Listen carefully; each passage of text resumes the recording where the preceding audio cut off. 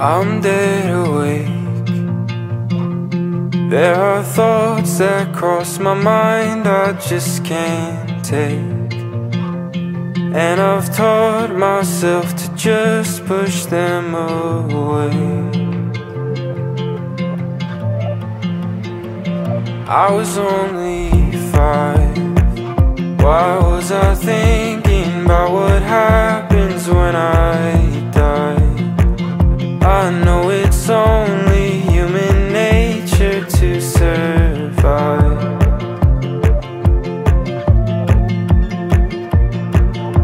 but I don't think the other kids on the playground thought about how maybe something happened in a past life, didn't make it over 25.